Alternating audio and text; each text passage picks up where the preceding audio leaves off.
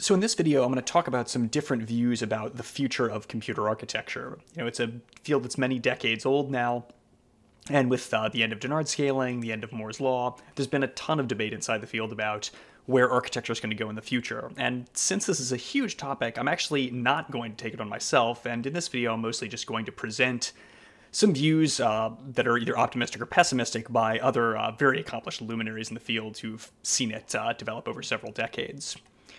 So the optimistic view, and it's one that I hear a lot and that was reflected by John Hennessy and Dave Patterson, is that we're entering a sort of new golden age for computer architecture. And as this subtitle says, innovations like domain-specific hardware, enhanced security, open instruction sets, and agile chip development will lead the way. And I think one broad way to summarize this optimistic view about the future of architecture is that during the Moore's law era and the Dennard scaling era, we were getting these free, effortless gains from physical improvements in semiconductors, and as a result of that, architecture was kind of boring because you just sort of did the same architecture on a different technology every year and got free gains. And now people are going to be willing to experiment with radical new architectures and designs in order to get performance in the post-Moore era. And they point to two directions in this paper, this article. One is removing inefficiencies in general-purpose programming languages. So, just to quote from them, they say, an interesting research direction concerns whether some of the performance gap can be closed with new compiler technology, possibly assisted by architectural enhancements, although the challenges in efficiently translating and implementing high-level scripting languages like Python are difficult, the potential gain is enormous. Achieving even 25% of the potential gain could result in Python programs running tens to hundreds of times faster. I'm not sure how much of the improvement in languages like Python would really come from hardware support, but it's an interesting concept. The next one is domain-specific accelerators. So again, to quote from this paper, they say a more hardware-centric approach is to design architecture tailored to a specific problem domain and offer significant performance and energy gains for that domain, hence the name domain-specific architectures, a class of processors tailored for a specific domain, programmable and often Turing-complete, but tailored to a specific class of applications. And they go on to point to some emerging examples, things like TPUs for deep learning acceleration.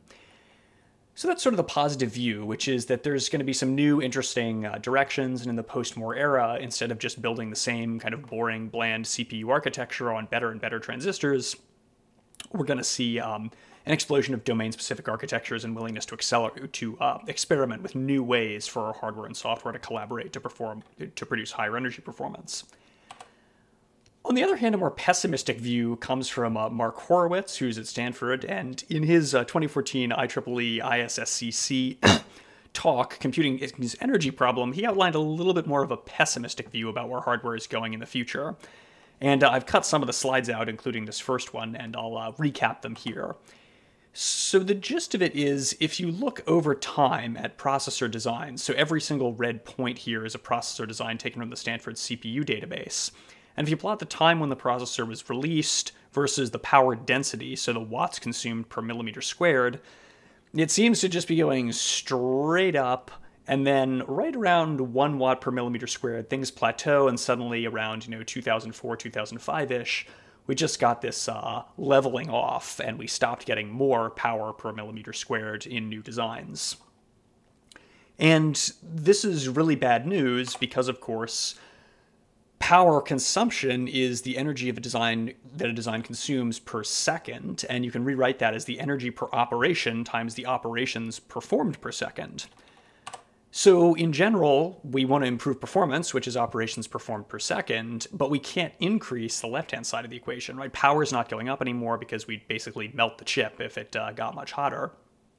So we want to improve ops per second, but we can't increase power, which means we have to decrease energy per op, which means basically designs are going to be limited by their energy efficiency.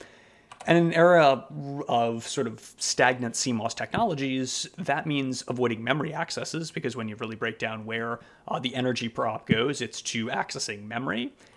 And that really means you need algorithms with better locality. And so in this vision of the future, CMOS technology is going to stagnate. We're going to be limited in performance by the energy we spend per operation. And the only way to really improve energy per op is not so much with architecture, but rather with algorithm design that produces better locality and therefore less or fewer accesses to large, high-energy memories. And that means that really architecture as a field is going to slow down or stall, and the performance gains are going to move up and have to be achieved through better algorithm design, so that architecture qua architecture will actually not be a particularly interesting field. So what do you think is the future of architecture? It's an interesting topic, and it's never been more relevant, so leave a comment down below and let me know whether you believe either of these scenarios, or whether you think there's a third or fourth or maybe a fifth way that computer architecture could go in the future. So looking forward to your comments, and I'll see you in the next video.